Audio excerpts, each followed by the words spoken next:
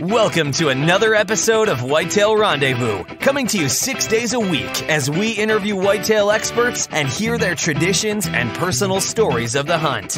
Learn more about the latest gear, discover proven tips, and the latest strategies so you can make your next hunt a success. Now here's your host, Bruce Hutchin.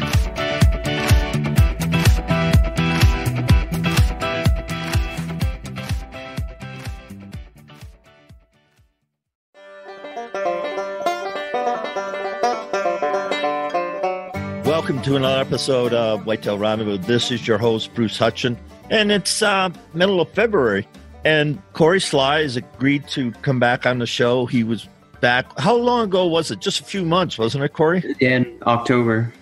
Kory was on the show in October, and he's the Outdoorsman Dad on social media, and that's where we met. And Kory's agreed to do a food show. I don't think, Kory, I've ever done a food show, a field to plate type show, and that's why I wanted to get you on, because I know that's one of your passions. So Kory Slye from Western Pennsylvania, welcome back to Whitetail Rendezvous, sir. Great to be back. Thanks for having me on, Bruce. Well, you're welcome. You're always welcome to Whitetail Rendezvous. That's for dang sure. So let's just start off. We've taken a doe or a buck. It doesn't matter. We've taken a deer. Now we're going to process it in the field. And then I just want to go through all the steps that you take to get it from field to plate. I think the most important thing is field care. If you don't do it right in the field and you contaminate meat with entrails or something like that, you can really put an off-putting taste on the meat. So I think that's an important step in the process. And to get the body temperature down as quickly as possible is also important. So in the early season, I get the entrails out as quickly as possible, get it home and get it skinned out as quickly as possible. Especially in Pennsylvania, the early archery season, beginning of October, can get pretty warm. And so I love to let it hang in my garage, but that's not always the case. I can't always do that. So I actually just got a garage fridge so I can hang it, or I also use coolers, put frozen water bottles in a cooler, put a nice clean rag on top of those frozen water bottles and put the meat right on top of that and keep rotating it until I'm able to process the deer and debone it out and everything. Let's stop right there because, folks, a lot of people just they get out of the mountains and they go buy ice and they throw it in their cooler and then put the meat on the ice and that's it. Or even if they get a long trek, they use dry ice. Dry ice. But I was listening to somebody talk the other day, and what he did was exactly what you did. And they said it's the best way to keep meat. And so take the gallon milk jugs, plastic milk jugs, wash them out, fill them with water, put them in your freezer, and then take those and put them on the bottom of your cooler. Then you put some sort of cloth, and then you just layer the meat on there. And as you said, then you rotate the meat as it is. So there's great coolers out there. I'm not going to give shout outs for any one company. There's great coolers. So you can keep your meat a lot cooler, a lot longer, and it can age it. Now let's talk about aging temperature. What's your favorite aging temperature? I don't always have the best conditions to age, and I've only kind of dipped my toe into aging. I do a wet age more than anything. I vacuum seal it, pat the meat dry and vacuum seal it and leave it in my fridge for a couple weeks to wet age. But I haven't really messed with dry aging. I never had the perfect equipment to do that setup. So I haven't done that a whole lot. I'd like to get into that now that I got an extra fridge in the garage and can control my temperatures. So I'm not a very good source on aging, but like you said, the frozen water bottles is a perfect way to keep things cool. What it does is when that ice melts, you don't have your meat sitting in a pool of water sucking out all that flavor. It's that water stays in that bottle, and I rotate bottles and I rotate the meat inside the cooler so it keeps things nice and cold.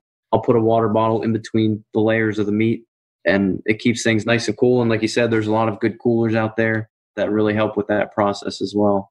Let's go back to in the field, and whitetails is pretty simple to break down, to clean out, to process in the field, to gut, if you want to just say what you're actually doing. When you live out west, as I do, and start breaking down elk, it's a little more arduous task. You just have to stay organized and work through the process. I think about whitetails, more and more people are actually quartering their whitetail, and they're not dragging it out anymore. I can remember back in the day, we'd drag them further than I like to even think about now, just because we couldn't get in the fields because they were wet or whatever, and we'd have to drag them out. Now with ATVs, and it's a lot simpler. But some people, especially DIY hunters who get back into the swamps, get on public land, and they're getting back, they're breaking them down into quarters and then carrying out the deer that way. They'll take the head with them or whatever parts they have to take legally, and then they'll break them down. Talk us through how you take a deer apart, how you process a deer in the field. Well, I've never quartered it and packed it out like most hunters do out west. We have the Allegheny National Forest that's nearby, and I know of some hunters that get way back in there that pack it out like that. But where I'm hunting, I'm relatively close to a road. Half mile is probably my longest drag. It's a long drag. To me, I'm more comfortable with skinning a whole deer than trying to break it down in the field. And a lot of times it's an evening hunt, and by the time I get to the deer, it's dark out. So for me, it's just easier to drag it out whole and then skin and break it down at home. But when I go hunting, I always have quart and gallon Ziploc bags because I keep the heart and I keep the liver. I keep the caul fat. Caul fat is that lacy fat that's around the intestines and stomach.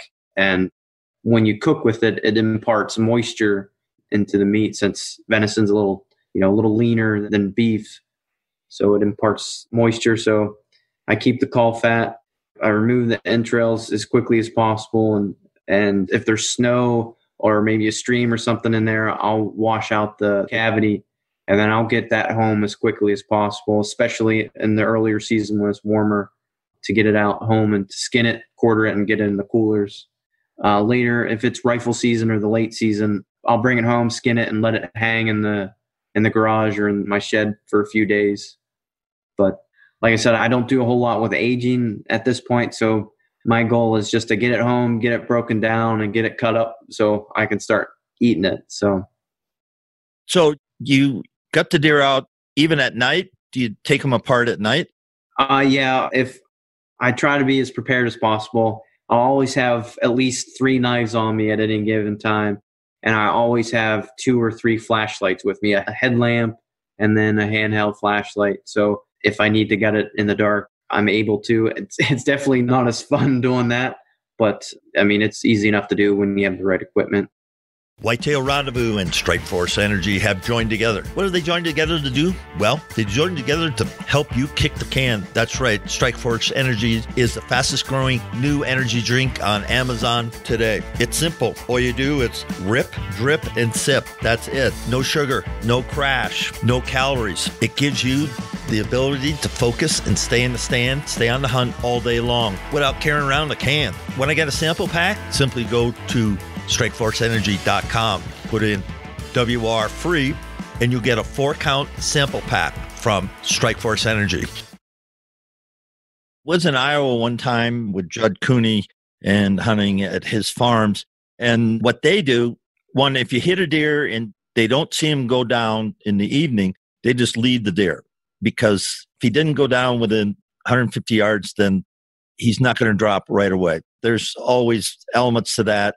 But he leaves them overnight, and then he goes in the next day, and they take sleds and big feeder sled where you put feed in for cattle, and they take those in, and then they put the whole deer in it, and then they take it out because they don't take the guts out in the field. They just don't want the coyotes and all that to be feeding or tracting. And so that's their process. And so when they get back to the barn, they just hoist them up, open them up, everything drops into the same sled, and then they take it and dispose of it. And which I thought was a kind of a cool idea. And then we use that. We have sleds now at the farm because we have tons of coyotes, and we put the entrails and everything into the pit. You know, the farmer has a pit, so we put them in there, and then we set up and shoot the coyotes, which, you know, is all well and good. I hope that's legal in Wisconsin. I just thought of that. Well, folks, so be it. get a hold of me and let me know that I can't do that. But when I'm hunting with my dad, since there'll be two of us, and my dad prefers to drag it out wholesale without gutting it in the field. And at our rifle stands, we have a cart with wheels that we'll take it out on. It makes it a little bit easier to get out. But I don't like to do that when I'm by myself. It's a lot harder dragging an ungutted deer by yourself. Yeah, it sure is. And it's been done. So do you take the back straps off? Well, do you take the tenderloins out in the field or when you get back? When I get back, for the most, yeah, unless I make a mistake or it's a bad shot and I can't get things as clean as I'd want, I'll take them out. But for the most part, I leave them in there until I get it hung up. And once it's hanging, those are the first things that come out, go in the fridge and have them for dinner. Right. Well, the fresher you get them, the better. And just depends on the temperature, because you can leave them in the deer and you can age them a little bit. That's what we do. We try not to let them freeze because they're too hard to work getting the hide off and everything. Right. Because typical Wisconsin meat pole or any meat pole you've ever seen in pictures, that was the way you hung up the deer, and they stayed up there till you went home, and then you still had the hide on. That was back in the day, and then they ate venison then, and we eat venison now, but we're getting a little bit better. Having said that, okay, so we get the deer home. It's early season, so we've broken it down. Now, what do you do for packaging? After I get it cut up and deboned, yeah, I have a vacuum sealer that I use for the back straps. I use butcher paper if I'm going to do a roast, and then I just use quart freezer bags for any ground meat, because it's easy to put about a pound in there and then you smush it flat and you push all the air out and it's easy to store. So I prefer to use the quart bags for the ground meat. When I'm cutting up a deer, I like to think what kind of meals I want to make. Front shoulders for like a bone-in blade roast, so I'll keep that whole and I won't take any meat off for grind. For the hindquarters, I like to separate the hindquarters by the muscle groups. And once you get in there, you can easily pull apart by the muscle groups with just a few cuts here, and they'll come apart themselves basically, and freeze those whole. I have a Kamado Joe. It's a ceramic charcoal grill. So it's basically like a wood-fired oven. And I like to throw whole chunks of the hindquarter on the Kamado Joe at like 450, 500 degrees and get them to medium rare and pull them off, slice them thin. It's some of the best eaten venison that there is. So, and it doesn't take a whole lot to make venison taste good.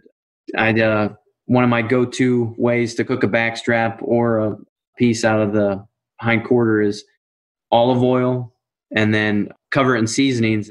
And I like to use Tacticalory seasonings. They have all different blends and flavors. A salt and pepper is one of my favorite blends, and it just gives it enough heat that gives it that flavor, but not overpowering, and you can really make a good meal out of that.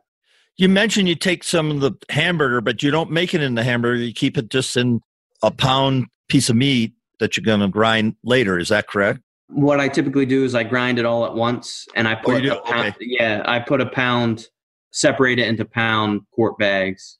With a family of 5, there's my wife and my 3 young kids. So a pound feeds us pretty well, but soon we're going to have to probably up that 2 pounds. But yeah, it's quick. If you push it flat to get all the air out, it doesn't take very long to thaw it out. And my wife loves cooking with the venison. We make a lot of easy meals. We really enjoy the ground venison. So we'll keep a roast here and there, the bone-in blade roast and stuff like that. But the ground venison is what the kids like to eat. And there's all manner of, tacos and sloppy joes and chili and everything, all that type of stuff that my kids will eat too. So use a lot of the ground venison. So you've taken the deer apart, and then how do you set up your meat processing then? Because you have a grinder and you got bins, and if you're going to make jerky, or if you're going to make sausage or heat them ups, as we call kibasas, and for the morning, how does all that work? Well, it depends on how many deer I have so far that year. Like the first deer, and we keep it simple, the steaks and the ground venison. We don't do mini roast with that first one because we prefer ground. But as I'm more successful, start getting a little more creative, I'll keep whole roasts. But typically, after I get it skinned out and it's in the coolers and family of 5, my time is limited during the day. So when I typically work at processing the deer is at night when the kids go to bed. And I'll do a hind quarter or a front shoulder per night. And I'll debone it. And like I said earlier, the hind quarters I keep in the muscle groups. Front shoulders I typically grind. I'll keep some shanks for like an osso buco. And rib meat, I try to save all the rib meat and everything. And even my trim meat that a lot of people throw away, I keep that as well. I keep the trim meat and the bones to make my own stock. And then I will keep the back straps as whole pieces. Like I cut them once lengthwise and have whole pieces the length of my arm, and I'll freeze those like that. And I work on that throughout the week and get all that. And once I get all my trim pieces and pieces for the grinder, I'll grind it in one night. And I don't typically mix anything into it if I'm grinding just straight venison burger. But I'll get that all ground, and the kids love helping me grind the burger, and we'll put those in bags and get everything frozen. But as I am more successful, I'll make sausage. I love venison sausage, and I usually do 50-50 grind with pork butt. So I'll buy a pork butt from the local butcher, and I have a kitchen scale, so I try to do even weights, 50-50. And Tacticalories also has venison sausage kit. They have maple seasoning and a spicy seasoning, and both of those are really good. And then jerky to me is kind of a novelty. It's a treat. So it doesn't go, and it loses at least 50% of its weight. So it's not very cost effective. So it won't be, if I'm fortunate enough to get a third or a fourth deer for the year, that's when I start making the jerky and bologna and snack sticks and that type of stuff. But I've done jerky both with ground venison and with the whole muscle, slicing it thin. And I think the slicing it thin from the whole muscle definitely tastes better. You have that same texture and taste that you would from like the jerky that you'd buy in the grocery store. I don't think the ground jerky gets it doesn't get that snap when you bite into it, if you know what I mean. I have made my own sausages with natural casings. My grinder has that attachment. It's an arduous process, and probably only because I've done it a couple times, so I'm not very good at it. So we set aside a whole day to make the sausage and to stuff the casings. The back straps, I do it on, no matter which deer it is, I do it the same way. I leave it whole. And if I'm either cook it whole, which what I do most of the time, and sometimes I made like Philly cheesesteaks, and I have a meat slicer, so we'll slice that real thin and hit it in the cast iron really, really hot for just a couple minutes, and put that with some melted cheese and onions and peppers, and that can't beat that. So, oh, that tastes good. I haven't had my supper yet, and I'm starting to salivate. That's for sure.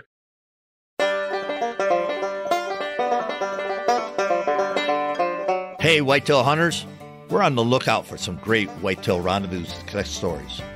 If you listen to 1 or 100 Whitetail Rendezvous podcasts and learned an insight from an episode that upped your confidence or success while hunting whitetails, and you feel your story is something that other hunters could learn from, we'd love for you to share your story. If you're interested in sharing your story, let me know by sending me an email to whitetailrendezvous@gmail.com, or reach out to me on social media, Facebook, Instagram, Twitter, or LinkedIn. Just message me there, and I'll get in touch. Again, please send me an email to whitetailrendezvous.com, and I'll contact you. We'll be sharing your story with all of the Whitetail Rendezvous community. And just wait. For the first 40 hunters that share their story, there'll be a surprise bonus for each of you. It's our way of saying thanks for helping the other hunters in the Whitetail Rendezvous community to be more successful this fall. Stay tuned for some exciting things coming from Whitetail Rendezvous this year.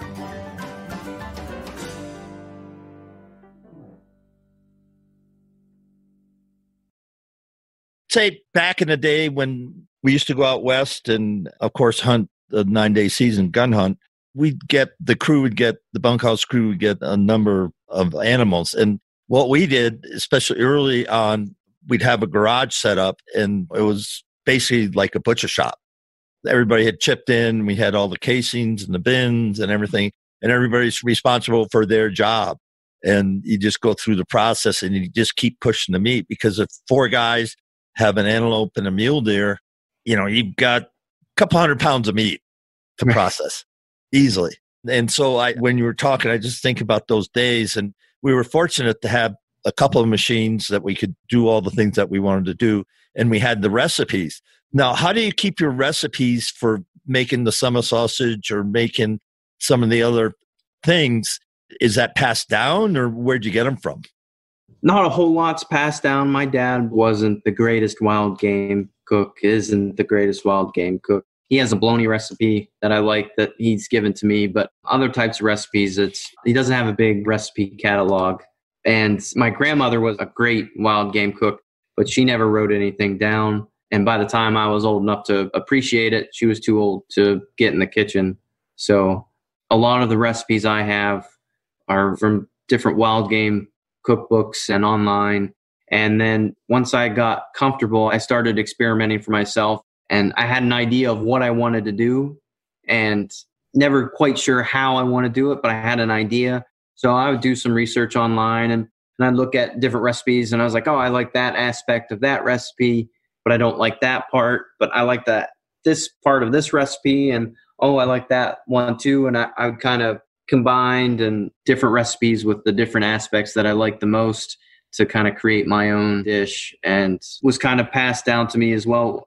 When I was growing up, we did a lot more small game hunting, rabbits and squirrels, and I would always give those to my aunt, and she would make this amazing small game noodle soup. It was chicken noodle soup, but it was small game. So I've tried to replicate that with some success. And so I've gotten a lot more creative and a lot more kind of trying to get it out of the box than what I was when I was still living at home. So how much wild game does the family eat?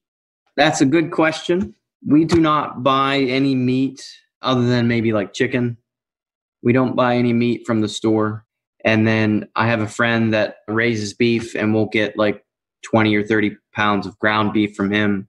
But apart from that, all of our red meat is venison.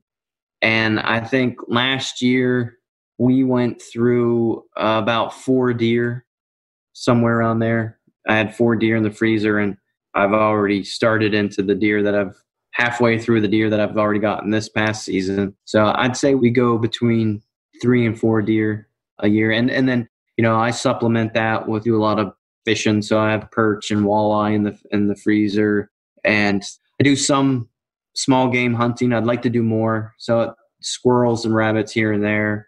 And I'm trying to get into turkey hunting, but I'm not a successful turkey hunter. But friends have been gracious enough to give me turkey. So we'll add that to the mix. And I have a good friend that gives me goose breasts. So I think I only have a couple of those left. So I try to diversify my wild game freezer as much as possible, but the majority of it is venison.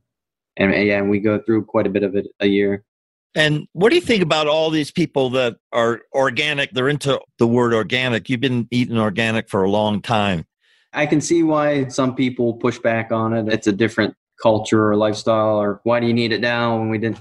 But I welcome it. Now that we have kids and you see all the processed food at the grocery store, I'm much more conscientious of what my kids are eating. That doesn't mean they don't eat the junk food and stuff that's not good for them, because I can only give it to them. I can't force them to eat it. So they don't always eat what I cook, much to my chagrin. But I like the organic aspect. I think people are too disconnected with their food. And with this organic philosophy, I think people realize their food is important. Where their food comes from is important. And if we have more people buying into the organic and sourcing their own food, then we get more support for the hunting community, the hunting lifestyle, the hunting culture. And I think everybody knows hunter numbers are declining. So when that happens and the general public starts to view hunting in a negative light, then our rights start to get picked away, because the majority rule is saying hunting's not needed, hunting's barbaric, when you and I both know that's not true. So the organic aspect, the food aspect, the locavores, I definitely welcome, because if it's bringing new people into hunting and bolstering our ranks of hunters, so we have a strong voice when it comes to public land legislation and hunting legislation, we have the numbers to make our voice heard.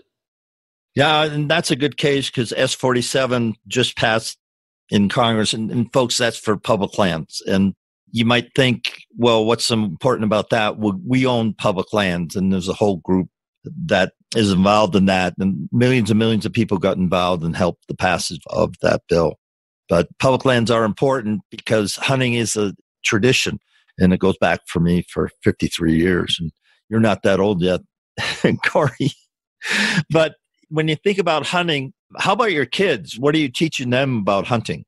They've seen me process deer and fish, so they are not the least bit squeamish when it comes to a dead animal. I try to involve them in the process, and even though those never-ending line of questions can get tiresome at times, I got to remember they're curious, and we want to encourage that curiosity. We want to foster that love for wild game and hunting. So I answer those questions as best I can, and I show them what the different things are, and I take them hunting with me. My daughter has gone small game hunting with me, and she's been there and watched as I've shot squirrels, and I think she understands that's where food comes from, so she didn't get upset, which even if she did, I think that's a natural reaction to that. So I tried to explain things that we're using this, we're killing these animals to use them. So we want to respect them by using and utilizing them as much as possible. So that's what I'm trying to teach them, to know where their food comes from. They love helping me put the deer in the grinder and making burger and help make sausage, and kids love to bake. So we try to involve them in the kitchen as much as possible. Now, do you have any books out on cooking? I do not know. I know with the Outdoor Dad, you've read blogs and articles and such. If somebody wants to get a hold of you or read some of your stuff, where would they go to do that? I have a blog on WordPress. It's outdoorsmandad.wordpress.com. I'm on Instagram at Outdoorsman Dad, and then I have a Facebook page as well at Outdoorsman Dad. I try to post regularly on the blog. It's a mix between my thoughts and opinions and news in the outdoor realm, and I put recipes up there as well. There's a few recipes that I have in Outdoor News. Outdoor News is a regional publication that's in Minnesota, I believe Michigan, Ohio, New York, Pennsylvania. So I've had a few recipes published in there, but the best way is my blog. Okay, thanks for that.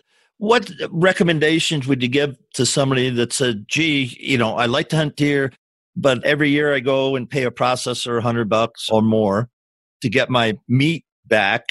And I've got a couple of different thoughts on that, but what are your thoughts of taking meat to a processor? I haven't in a long time. My view on it is I have the equipment. I have the knowledge. My dad has taught me most of what I need to know for processing the deer. And most importantly, to me, it's a part of the whole hunting experience. I enjoy processing my own deer almost as much as I enjoy hunting the deer. To me, 9 o'clock at night, standing at the kitchen counter, deboning out a hind quarter is relaxing. I can see that whole deer turn from an animal into a gourmet meal on my dinner plate. And it gives me a sense of accomplishment. And to people that are taking their deer to a processor, there's nothing wrong with that. Some people don't have the time, but there's a lot of resources out there that are available where people can learn how to do it themselves. And processing a whitetail really isn't that difficult. And then you learn so much about the animal, the anatomy and how your shot placement affected the animal and what you should do next time.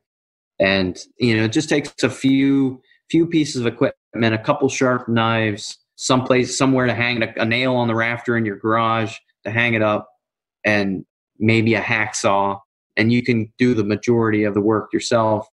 And so I would tell people, don't be afraid to do it. There's a lot of resources out there. It doesn't take a whole lot of money to get the equipment that you need in order to do it. And it's a learning experience. And to me, it's enjoyable. So I would encourage people to try it out for themselves.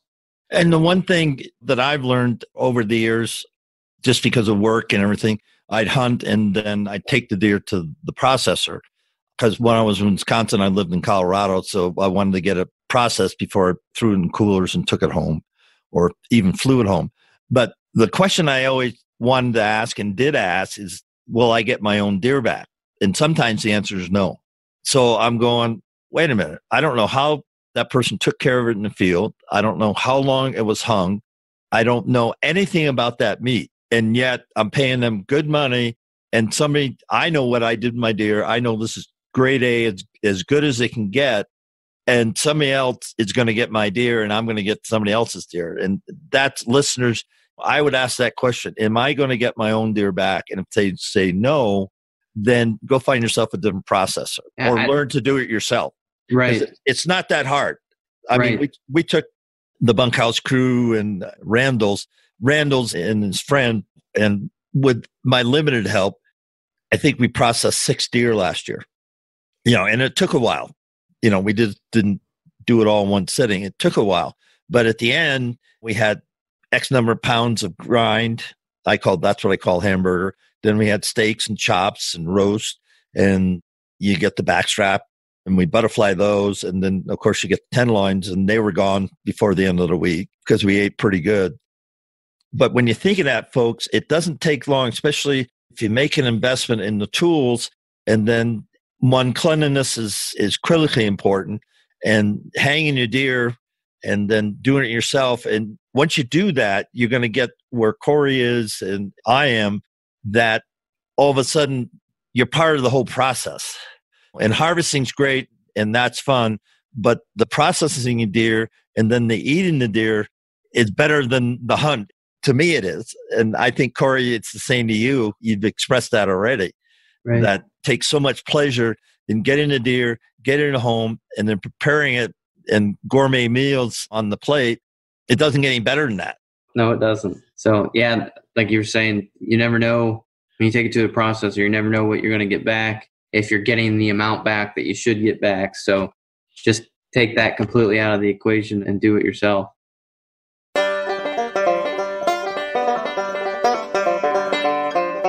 Hey, thanks for listening to the show tonight. Before we go, can I take a moment and say thank you? Listen, as we started the Whitetail Rendezvous podcast journey, we had no idea what to expect. But after 4 years, we received a ton of feedback from our over 400,000 listeners and climbing to 500,000. Speaking of which, we are now closing in on over 600 featured guests. Thank you. And a quick shout out to all those who have left an iTunes review and your feedback. I get those and really appreciate it. And it's awesome to see what you have to say. And we do read every single one of them. And I just want you to know that I am incredibly grateful for your kind words regarding the show. And all of the ratings and reviews help us attract more listeners. And if you're one of those new listeners, welcome. Great to have you. By the way, if you haven't taken the time to rate and review our show and like the Hunting on Private Land strategy on how to get permission to hunt a private property, go to whitetailrendezvous.com as a special gift for just rating and reviewing our show. When you get there, look for the start button to get the details. Listen, I'll share you the top technique from some of the top hunters in the country on how do they get permission to hunt on private land. I'll share with you the exact techniques they use to get permission, as my way of saying thanks for rating and reviewing the show on iTunes. So join us next time. And remember, we're all on this journey together, learning, sharing, and becoming 365 hunters.